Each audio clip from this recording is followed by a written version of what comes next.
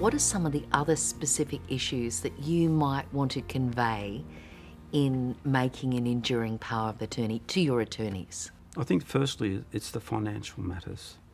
I'll need someone to look after my assets, make sure that everything is there for me, it's being used wisely for my care, and it will last for the time that I pass away. My father, and I'll add legal matters into it, sadly my father went through a divorce during that time.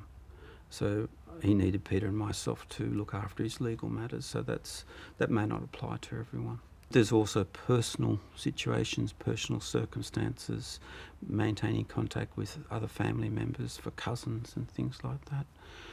It's making decisions about your care.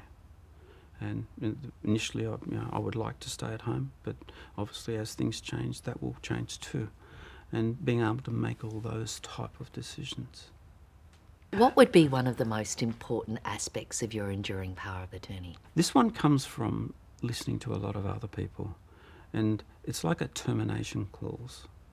And I suppose that say I make the wrong judgment, the person who I thought was trusted, who was going to look after me, isn't doing the right thing, then I would put a termination clause in to allow other family members to enact that if needed.